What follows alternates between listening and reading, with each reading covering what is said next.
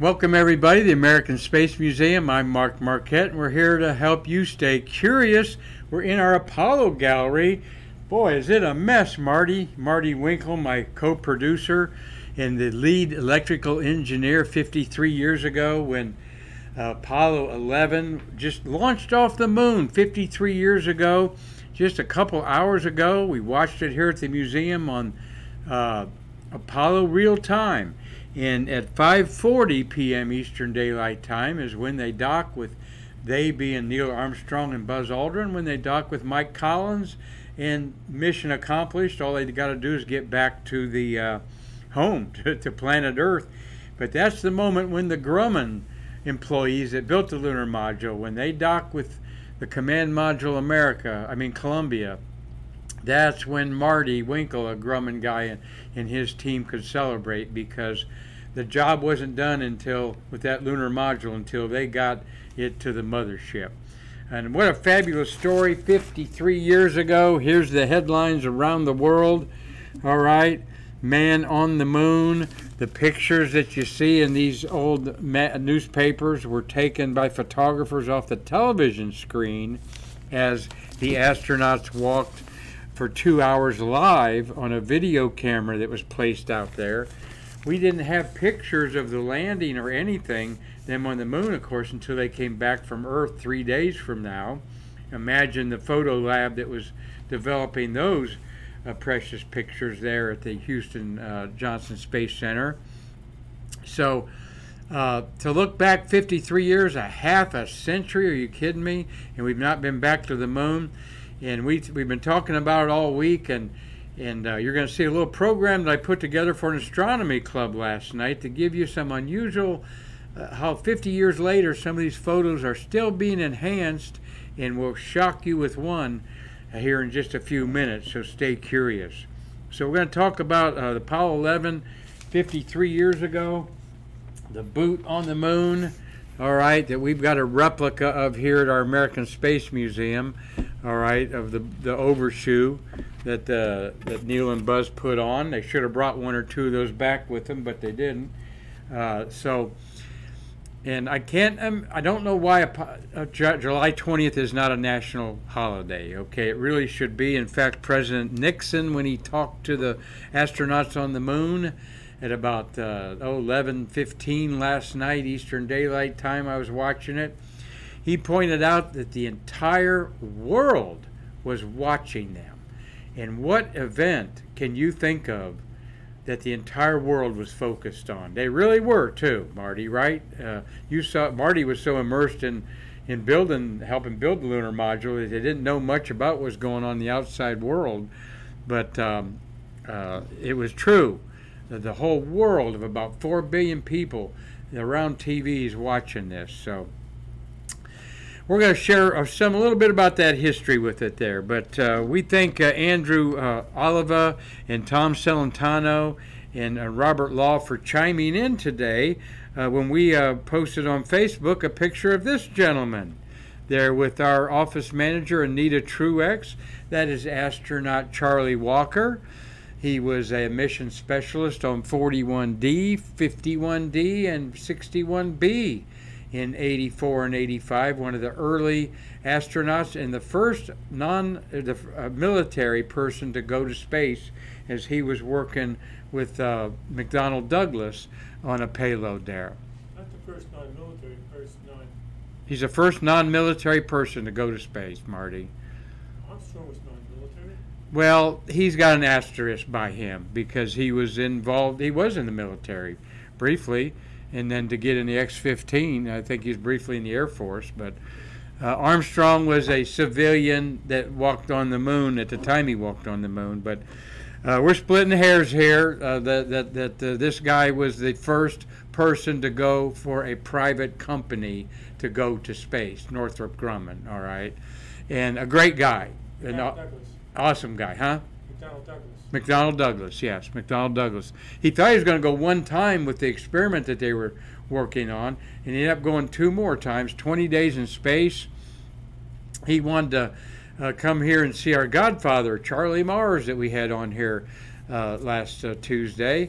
with another Charlie, Charlie Murphy. So Charlies are everywhere right now, Marty. But what a great guy. He just wanted to see the museum. He stuck around for over an hour in the mishmash as you're looking at here. The floor carpet has been taken up and ready for new carpet tiles to be put down next week. So we're about a $50,000 project going on here at the American Space Museum. Those of you that have been here, you'll see a lot of improvements when you come back. Thank you for Charlie Walker. I just wanted to mention I went out and he is on the Space Coast. He's the astronaut of the day at Kennedy Visitors Complex. I went out there to saw him today like I told him I would. And he teased me and said, Mark, did you watch the astronauts walk on the moon? Did everything turn out okay last night? And I go, yeah, it did, 53 years later. And I go, Charlie, how many times did you take the shuttle to the moon? And he laughed, because there are people out there that think the shuttle went to the moon, but it did not. It never went further than about 450 miles above the Earth's surface. That was where the Hubble telescope mission. So, but a great guy, and those of you that met him know what a wonderful, affable person he is.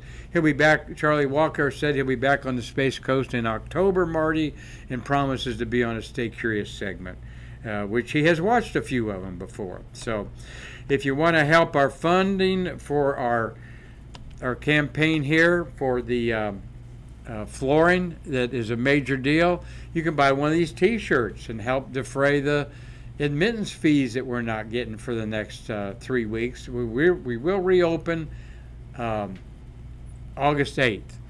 But Paul Calley, who's passed away, was one of the first of 8 artists brought to the Kennedy Space Center by James Webb in 1963 and 4 for 1963 actually, for Gordon Cooper's Mercury flight. That is his sketch of Armstrong in the middle. Be great on a woman's t-shirt, that we have those styles available for $22, and for $25 you can get either color one. The Chris Calley, his Ed White in Spacewalk, that's a painting, not a photograph. And then his dad's famous Power to Go, the rocket, at Saturn V rocket engines igniting. So it says on the back the name that we have on the front there, behind the collar. So you're going to love these t-shirts.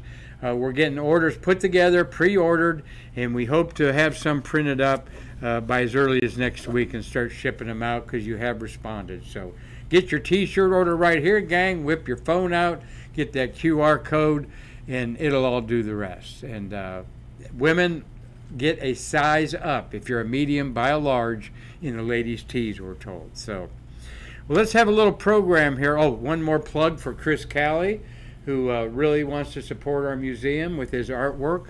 This is one of his latest artwork pieces, incorporating the photograph of the Artemis 1 SLS rocket taken by Mark Usiak.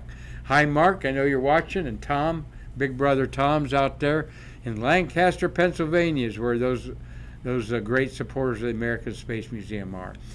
Chris is selling this in prints, by the way, and you can go to CaliSpaceArt.com and they'll take care of the rest. Well, let's go to the moon again in 1969. As I've told you many times, I was a teenager. What an impactful thing on my life. That and the assassination of President Kennedy, I can just about relive every hour of those events going on as they went on in my mind. As a 15-year-old boy, I was 10 when Kennedy got assassinated. Quite a time. The civil rights movement was hot and heavy. The Vietnam War was escalating. I was just a few years away from the draft and kind of thinking about that. Marty Winkle, my co-producer, was in Vietnam before he did a tour of duty there with the Marines, and then he came back to the States and got a job working for Grumman on the lunar module. And he is one of our national treasures, we call them, because of working on our American space program.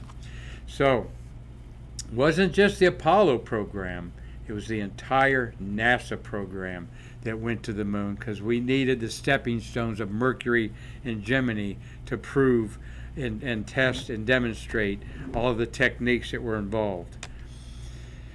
Of course, the moon was first conquered and thought about in a way by Galileo in 1609 is when Galileo took his small telescope and looked at the moon and made these sketches.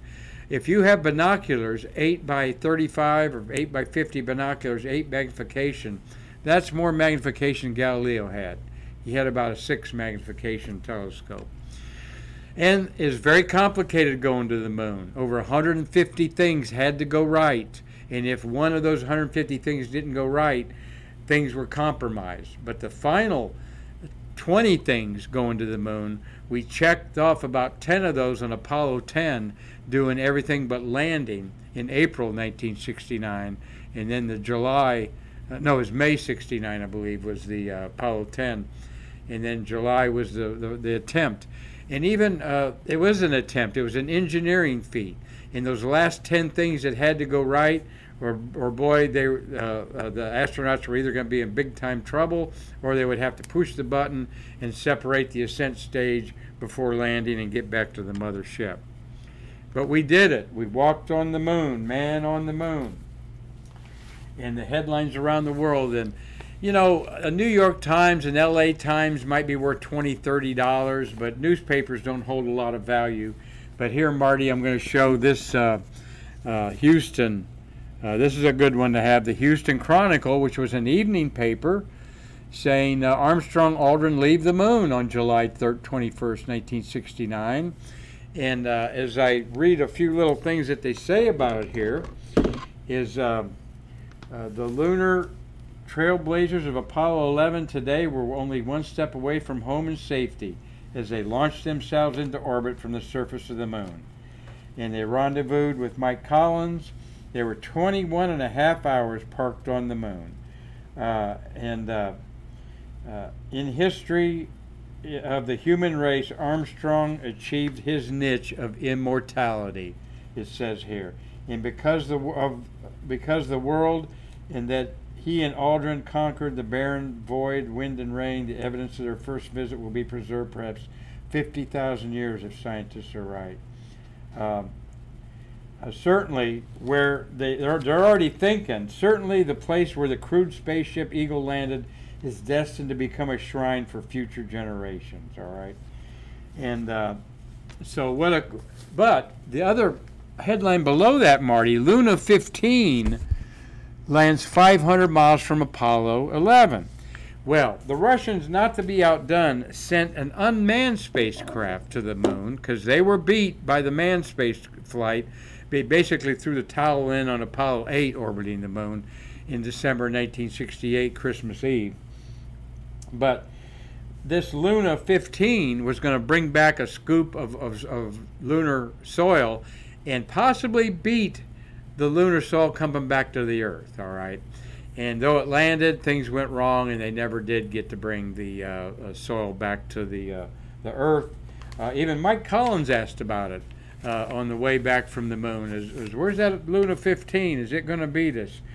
Could beat the U.S. mission back by bringing the first samples that it had landed, but I believe that then the signals ended, and the famous Jodrell Observatory by Sir Bernard Lovell said that Luna 15 was dead silent. So, and I know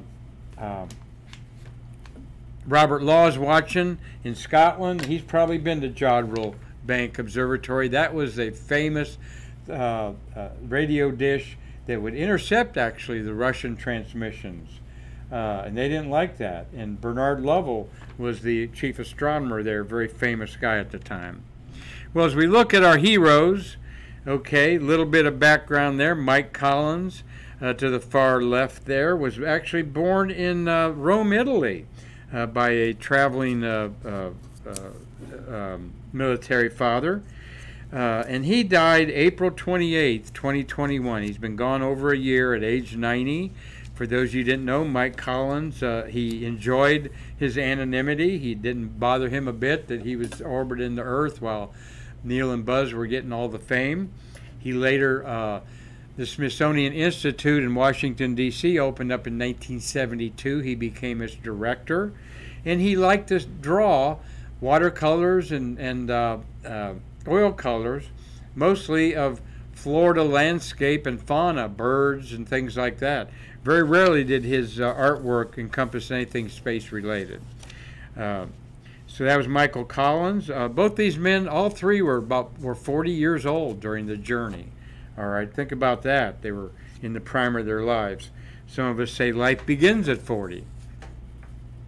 Buzz Aldrin there in the middle is 92 years old, and I didn't look at his Twitter feed yesterday, but he's a Twitter guy, and I'll bet he had some cool things to say about his mates and being on the moon. He's 92 years old. Buzz was born in Glen Ridge, New York, all right. New Jersey, I'm sorry, Glen Ridge, New Jersey. And if you didn't know, he legally changed his name from Edwin Aldrin to Buzz Aldrin, all right. That was kind of coincided with the Pixar movie Buzz Lightyear, I think. But he is officially the Buzz on everything legal. And his sister couldn't pronounce Edwin. He came out almost like Buzz, and that's why they started calling him Buzz. Oh yeah, that's right. Yeah, thank you, Marty. Yeah, his sister was calling him Buzz. It had nothing to do with Buzz Lightyear. It was about that time that he changed his name, though. But yeah, he got the nickname because his sister called him Buzz because she couldn't pronounce Edward. And thank you, Marty. That's a good piece of trivia that I didn't want to mess up. He's a character. And then, of course, Neil Armstrong there. Let's look at them a little bit older there.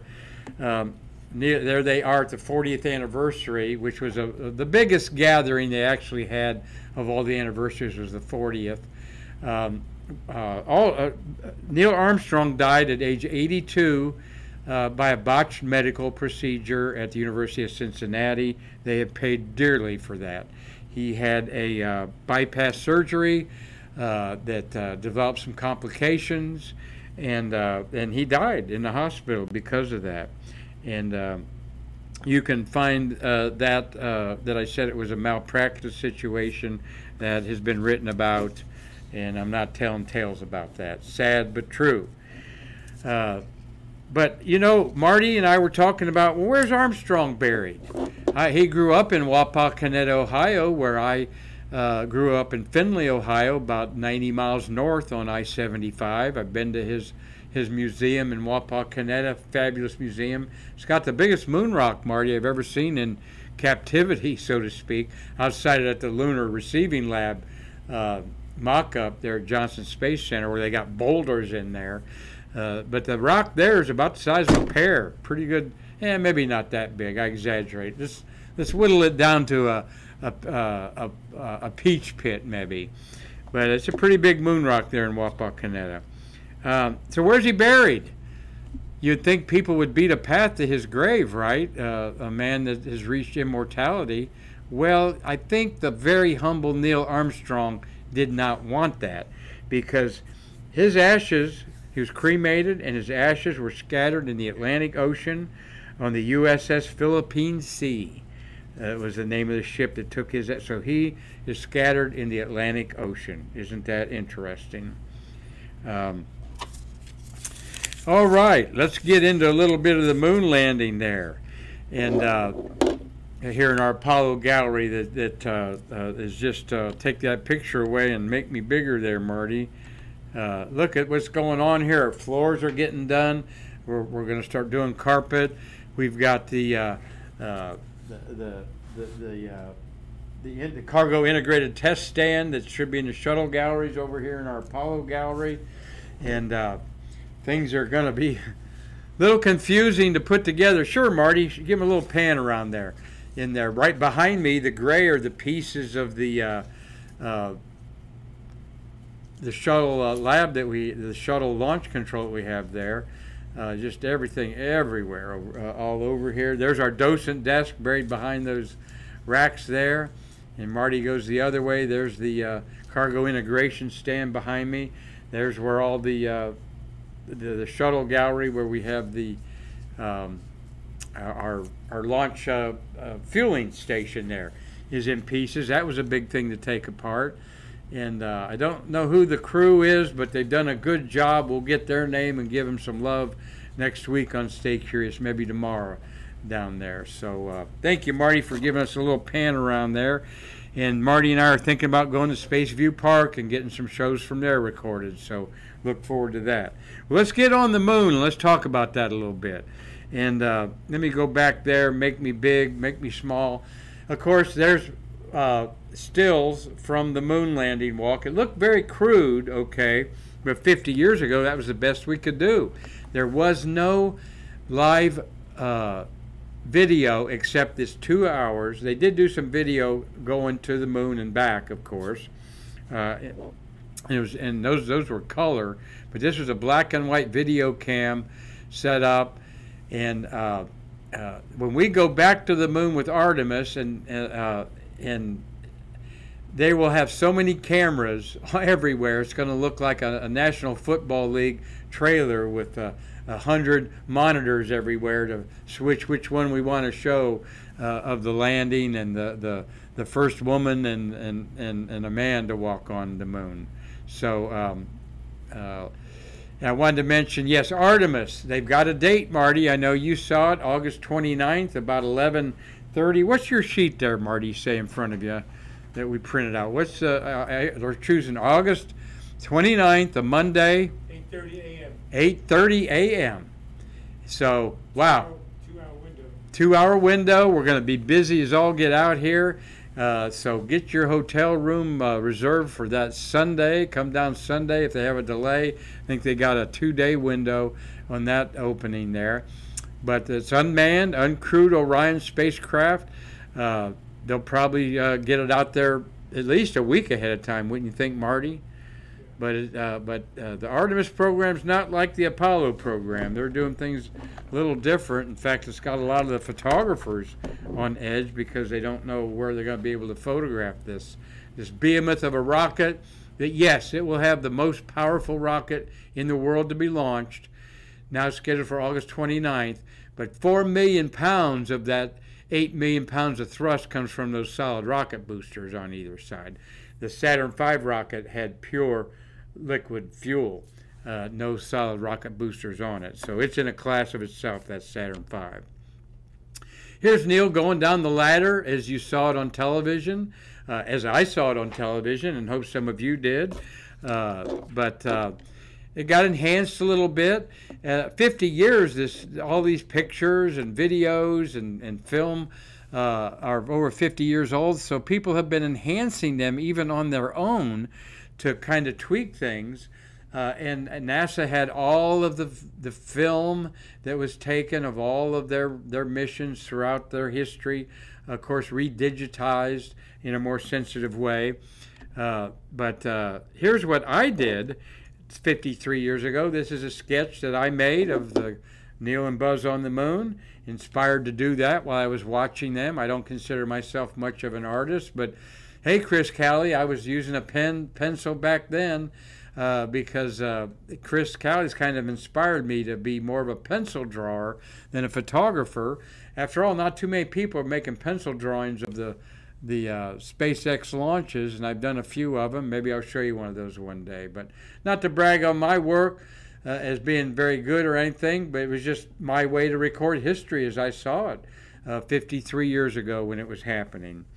Kind of incredible that I've even hung on to that, Marty, all these years. But that's the digital world. I didn't have to find it in a box or a drawer somewhere. I just Googled Mark's Apollo 11 drawing and got it hidden in a bunch of external hard drives.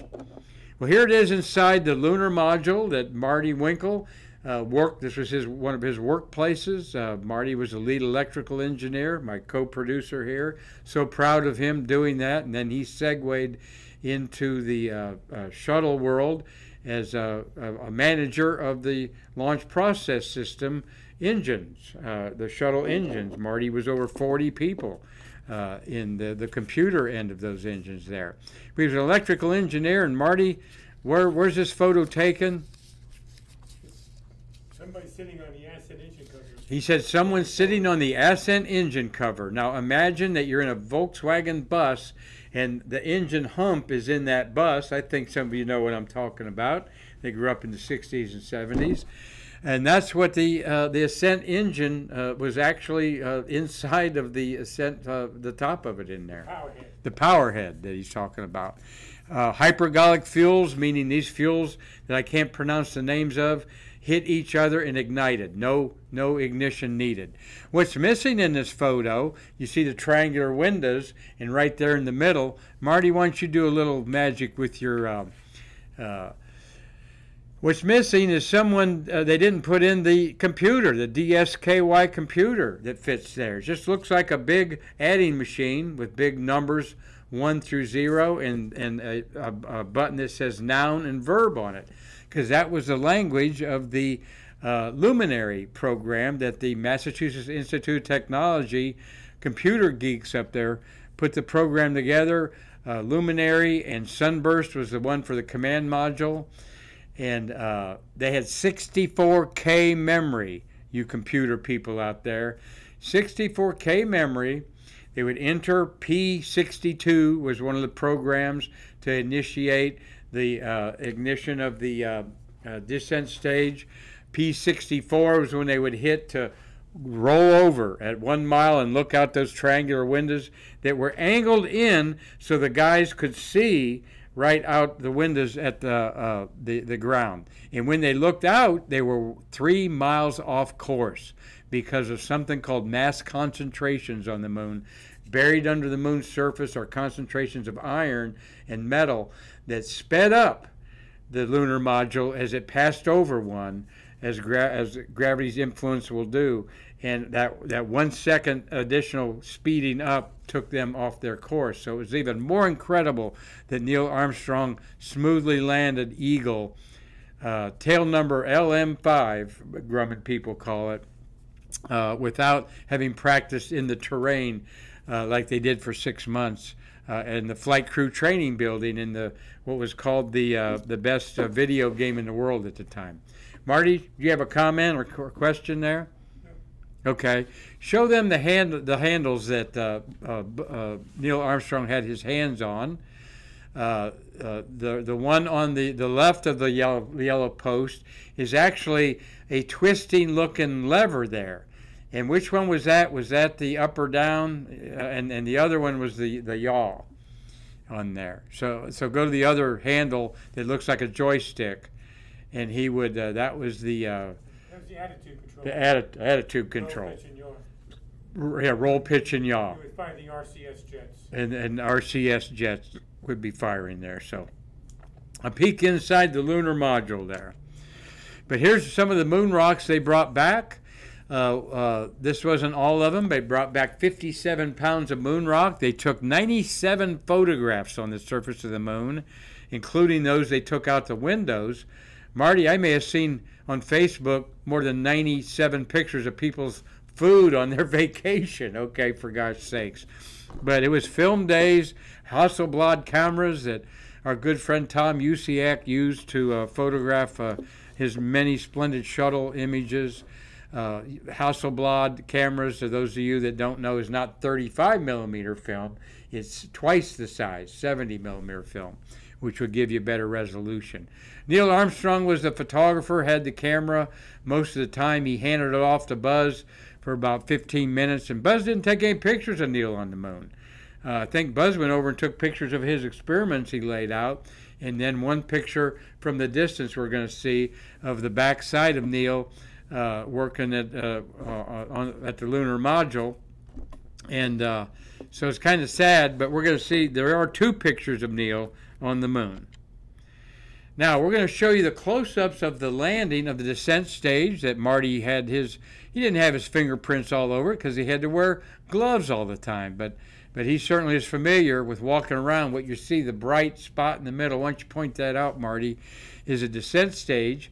You actually see the path that the men walked because the lunar soil that was as finer than talcum powder was lighter at the top and darker beneath. So like snow, you would see the snow traces in there.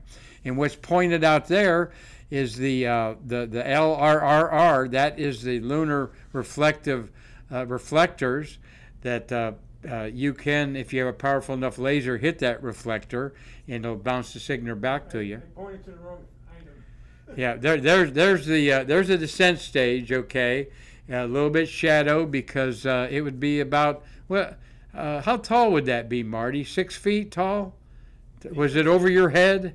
Yeah, when you it's on landing gears. With the landing gear down, it was over your head, so it's probably 7 feet up to the platform. 8 foot. Yeah, about 8 foot, Marty says, and then the other height of the lunar module, the ascent stage was about, if that was 8, then the ascent stage would be about 18 feet tall, 17 feet tall, something like that. So see that big crater to the right, where you see the footprints too? Those are Neil's footprints. That's the furthest he walked away from the lunar module, okay? And if you watch the movie First Man, and I encourage you to do that, it's like a Hallmark movie of the moon landing, but it's based on his autobiography, his true biography by him, and talks about the families, the kids, the wives in a way that you've never heard before. And he had a daughter, Muffy, and she had cancer, and she had radiation treatment when a little girl, this is how the movie opens up, is this poor little girl being treated with radiation. She's 6 or 7 years old back in 1968. Think of how wild that was back then, in unknown territory. And Muffy died, and supposedly her name was on like those little blocks that they put around a wristband. And I was told by Jay Barbary privately, and he's alluded to it in his talks. He was the TV reporter that was at every launch, and he passed away a little over a year ago. Jay Barbary said that Neil took that bracelet and put it in that east crater there, and it's depicted as he did something like that in the movie. So. And that was a devastating thing for him to lose his daughter, and he lost 4 of his X-15 pilot friends were killed. And then his best friend, Ed White, lost his life in the Apollo 1 fire. And, they call him a recluse. They call him this, that, and the other. He was an affable guy. I know people in Ohio that were at Bratwurst beer festivals, Oktoberfest, very popular because there's a big Polish community and polka dancing and stuff going on in Ohio where he grew up. And he'd have a beer or two and have a lot of fun. He wasn't a sourpuss type of guy, but he knew that he needed to be anonymous as much as he could. And the great Charles Lindbergh told him, do not stop autographing stuff, all right? I got off on a tangent stuff, but because you'll never be able to sit down and eat a meal if you don't get it out that you're not going to autograph in public like Lindbergh did. So good advice to Neil, and he stuck to that. There is the landing, the walking around, and there's a scale of 20 meters is the little line there. This is about 100 meters, okay? 300 feet across is the landing, is where they walked. So that's a football field, folks. But that only Neil walked out far, except for Buzz walked out where the figure 8 is at the bottom there. That's where he deployed the scientific experiments. But all the activity was mostly around the lunar module, as you see at the top there. And in this picture, again, there's the lunar module in the upper left and the east crater. Where they were working, Marty, most of the time where they spent their time was the size of a basketball court. So put a basketball court at one end of the football field end zone, and you're looking at about how much these guys got around in that 2 hours that they were on the surface. About 2 hours for Buzz, 2 hours and 20 minutes for Neil. Again, these photographs taken by the Lunar Reconnaissance Orbiter that is still active orbiting the moon. There's a beautiful picture of Buzz. I love this picture. It's not well played. They'll crop out that, and what's beside him is a solar wind experiment, basically a sheet of aluminum that he put up so that the wind, particles from the wind are constantly bombarding the surface of the moon because there's no atmosphere. Not particles from the solar wind, all right? This is the actual atmosphere of the sun that blows off and 93 million miles later, you know, can impact the moon. So that was kind of a static experiment that Buzz put up right away. And here is the most classic shot of human history. I call this, I would challenge you to find another picture that has probably more widely been published and spread than this picture. Might be the Hindenburg, Marty, burning up. It'd be a pretty good one. But a U.S. stamp, everything made of this. But they crop in on it.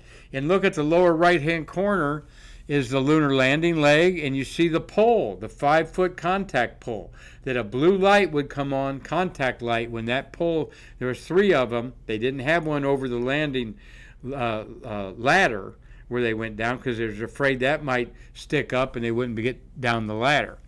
So this was how they knew that they were 5 feet off the ground, and then Neil didn't hit the engine and crash it down like he was supposed to, because the shock absorbers in the lunar legs were built to get for that. And he just put it down like a feather, Neil did, and that's why that first rung on the ladder was a little bit of a leap for those guys to get up to it. But now I'm going to show you some interesting pictures. There is a Andy Sanders back in 2019 was working on restoring these images. And this is, we call this the visor shot. Obviously we call it the visor shot because you see Neil Armstrong and the lunar module is in the visor of Buzz there. And so this has been enhanced and enlarged to that picture that you see on the right, where we can see Neil clearly on the moon taking the picture of Buzz, his long shadow in front of him there. That's something I want to point out, that they wanted to land near the terminator of the moon where those shadows are long and they could see detail very clearly. In the middle of a noonday sun, you don't see any shadows, so you don't gauge distances and sizes very good because there's no shadows to help you. So that was the idea, that they landed on the moon. Think if the sun rises at 7:30 in the morning, this is about 9 o'clock in the morning. They wanted long, strong shadows. Might even be like 8:30 in the morning kind of moon time. But now I'm going to show you another very famous image, all right? Everybody has seen this image of Buzz Aldrin saluting the flag there and the lunar module there. The flag is waving because this is a hoax, folks. No, it's not. Of course not. This is the flag looks like it's waving because they put a pole out there. And before I get into this famous image, if you think that we didn't go to the moon, I'm sorry for your intellect, all right? But if we didn't go to the moon, how come the Russians didn't say we went to the moon? Because they wanted to go to the moon and prove communism was superior. Every feat that they did in the moon race, from the first man to walk in space to the dockings that they kind of were a hoax because they really didn't dock. They flew close to each other a couple times. They were all to prove the superiority of the communist way of life. And our democracy was strong, and we beat them. Then why did we do it 6 more times, and why did we not have Apollo 13 land? Marty says, why did we do it 6 more times? And why didn't we have Apollo 13 landed? Why did we have a disaster? And if we didn't go to the moon, I want Marty to give back his retirement money, and all those Grummins making a fortune in their retirement. And they deserve so, okay? He looks at me with cross eyes there. Pretty good retirement, though, Marty. But you know what I'm saying? They made money to finance their families, education of their kids, buy homes, cars. Give all that money back if we didn't go to the moon, all right? Some reparations there. That's a real clincher there. The $40 billion spent in 1969 money, that's $400 billion today, folks. $500 billion is what this program would cost today. And heck, maybe they spent that on Artemis already. But look at Buzz there, looking at the flag, right? Nope. This guy, Andy Sanders, got into the helmet reflection there, pixel by pixel. And look what he brought out. Here's looking at you, Buzz. That's right. Buzz Aldrin's head is turned to the side, looking at Neil. You can get a hint of it there on this classic photograph of mankind's greatest journey there. Whoop. So let me go there. That's the full enhanced view, and there's the close-up. The buzzer has turned his head to look at Neil, and their whole body has to turn almost to look at something. You're inside a fishbowl there. That head ain't swiveling around, all right? And there it is. And he's got kind of a wry grin on his face there. But you can clearly see his eyes and nose, forehead. He's got the white Snoopy cap on. So this is the work of Andy Sanders, a British photographer that painstakingly spent a lot of time on this, finding Buzz's face in this classic shot. And so I remember talking to Tom Usiak about that, Tom. You remember me calling you up and messaging you because I saw a pretty good print that I could see Buzz. You can find a print once in a while that'll show this pretty good. And I found a first or second generation print in our archives, and which I gave to our collections analyst, Chuck Jeffrey, to put in an auction. And I could kind of see Buzz's face in the screen there. Here also is Buzz again, took his visor, his sunglasses off. This is the film camera that was in the pilot triangular mirror there that Buzz activated before he went down the ladder at 1 frame a second. That's how we can see both of them working on together there. So Marty, I know we got some friends. I'm coming to the end here. He's going to give me the list of everyone Stay Curious today. Thought we'd have a kind of a short show, but I've been running my mouth here with some of the trivia that we have. Thanks, Marty. Christopher Mick, hope you're enjoying it. Hey, Ashley Kendrick, I know that you've never seen that picture of Buzz Aldrin's head turn there. I'll bet you like that. And give our granddaughter a big hug there for me when you see her. Robert Law, thank you for your faithful watching. Ophelia Sauterelle, she's watching from Normandy, France. Dave Stangy's up there in hot and humid Michigan, I'll bet. William Whiting and Corey Blackburn, thank you for watching. Ben Herset and Gary Gerald is watching. And Larry Pushker, thank you, Larry, for watching. Larry's been inside here. I'll bet, Larry, you're kind of flipped out how things are all mishmashed around in here because he was here in the spring. And Denny Noah, all right. And Marty, I saw Gary, our former condo mate, out at the Space Museum today, and he's doing real good. He's there all the time. Yep, he's there all the time. And mention the video Of Neil going down the ladder. The video of Neil as he goes down the ladder. So, What about the video? just that it's more than. Somebody just commented that Neil. There is pictures of Neil coming down the ladder. Yeah. Pictures of Neil coming down the ladder, everything like that. Why would we fake all that kind of stuff on the video and so forth? That's crazy to think. And it's an insult to 500,000 people that did what they could to get us to the moon. And part of the impetus was, yes, President Kennedy being assassinated, him saying we're going to do it for the end of the decade. There is Neil, but one of the shots that Buzz peeled off of Neil there with the backside there. But we also, I'll talk about that here in a second. Yes, these panoramas are beautiful. There are both astronauts again. The shadow of Neil and Buzz is there at the lunar module there.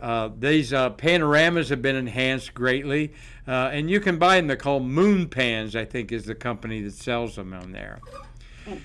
But yes, you can put your handprints, the only place in the world, Titusville, Florida, where you can put your handprints on Buzz and Neil and another 30-some Mercury, Gemini, and Apollo astronauts in there. Cliff Watson, or Cliff Wilson. I'll bet it's Cliff Watson. I'm sorry, yeah, Watson. Yeah, yep. Cliff Watson is my buddy in Sonoma, Australia. And that reminds me, Cliff, thanks for chiming in there. Haven't talked to you in a while, buddy. We'll have to email, we'll have to message someday. The transmissions of the lunar landing live television on Sunday, July 20th at 10:50 a.m. When Neil went down the ladder until about 1 a.m. The video came through a dish in Perth, Australia, okay? And you need to see the movie The Dish. That's all about that. And I think one of the stars of that is the star of Jurassic Park, the main scientist of that. I don't know his name. But it's a really cool story because there was a tremendous thunderstorm going through there that they weren't sure that the dish wouldn't fly off its base at the direction they had to do it.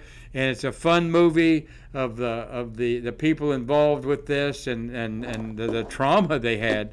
And we almost didn't capture that movie. And then they found in their archives there at this radio dish site in Australia the original transcripts, videos of it. But there's Buzz's handprints. Those people, by the way, gave us $100 to immortalize their name on the pylons there at Spaceview Park. Marty, you're on a couple of them, the shuttle and the Apollo Monument area. Yeah. And I wish I worked for Newsweek magazine, Marty. I wish they'd asked me $100 because I'd put my name on the side of Madison Avenue skyscraper at, what was that, 444 Madison Avenue, I think, is where Newsweek was in this 100-story skyscraper. There's the man, Buzz Aldrin's handprints there with the beautiful statue that Sandy Storm did of our president, President Kennedy. In fact, Caroline Kennedy saw this statue in a photograph, and her friend got back to the museum and said that she wanted to buy it. And well, there was only one made, and the mold was broke, so she couldn't buy it. But she said it was the best rendition she'd seen of her dad, like that. And his great speech is on the podium there. There is Neil Armstrong's handprints there. And Mr. President, we not only did it in July 20th, 1969, to meet your pledge of doing it at the end of the decade, we doubled down and did it twice and went back and landed in November with Apollo 12 to fulfill your pledge twice. And like Marty and everybody that worked there said, you can't deny that was some impetus of him being murdered and to fulfill that promise. There he is, Neil Armstrong, the most well-worn of all of our bronze handprints of astronauts. Quite a process to get that. Our godfather, Charlie Mars, was the one that got Neil's, and most of the handprints that are at Spaceview Park, and we have a few of them here in our museum. So there's a great, let's go back to Mr. President there as we go out to say thank you for watching this episode of Stay Curious. And we're going to be back tomorrow with another program and talking about space shuttle history tomorrow on Friday. I've been in communication a little bit with Triple T. Not sure if he's going to be up to. He's under the weather a little bit. Maybe he'll be here. We'll find out tomorrow. But we'll have a program for you anyway. Thank you all for letting me run my mouth about my exuberance of Apollo 11. Of course, I'll never forget it. It should be a national holiday, July 20th. After all, we've got Columbus Day, all right, when he sort of discovered America. He really discovered the Dominican Republic and the Virgin Islands there and so forth, I think. But maybe one day they'll come to their senses and make July 20th. They call it International Moon Day, all right? But the banks didn't close, Marty. Okay. So when the banks close, it's an official holiday in America, okay, folks? So, well, everybody, thank you. Armstrong and Aldrin have left the moon at about 5:30 today. You can watch it live where they get up with their buddy Mike Collins, who is thrilled as all could be to see his buddies back in the moon ship Eagle. So thank you, Marty, for another great job. And thank you all for staying curious. I'm Mark Marquette, and I'll see you again tomorrow to bridge the space between us.